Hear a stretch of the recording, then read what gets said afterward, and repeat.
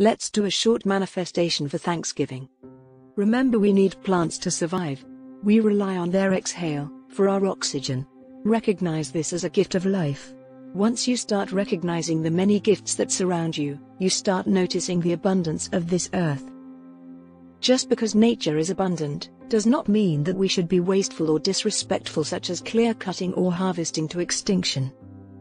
Romans 12:10-16. Be devoted to one another in love. Honor one another above yourselves. Never be lacking in zeal, but keep your spiritual fervor, serving the Lord. Share with the Lord's people who are in need.